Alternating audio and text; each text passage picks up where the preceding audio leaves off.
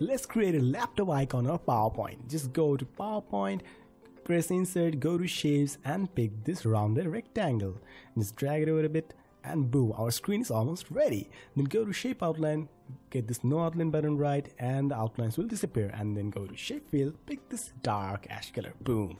Then you will see a yellow dot over here, just drag it and whoop whoop whoop whoop. You can see it smooths out the thing, just smooth out the screen, boom, there you go.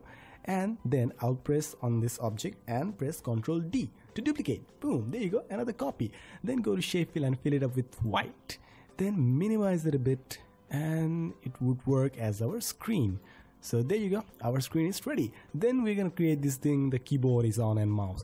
Go to insert, go to shapes and pick this object, then just drag it over here. You will also there's a yellow object over here, just drag it, boom, smooths out it, and go to shape outline and press on this object, the outlines will disappear, and go to shape fill and this dark ash color, boom, and then click on this thingy and just flip it a bit.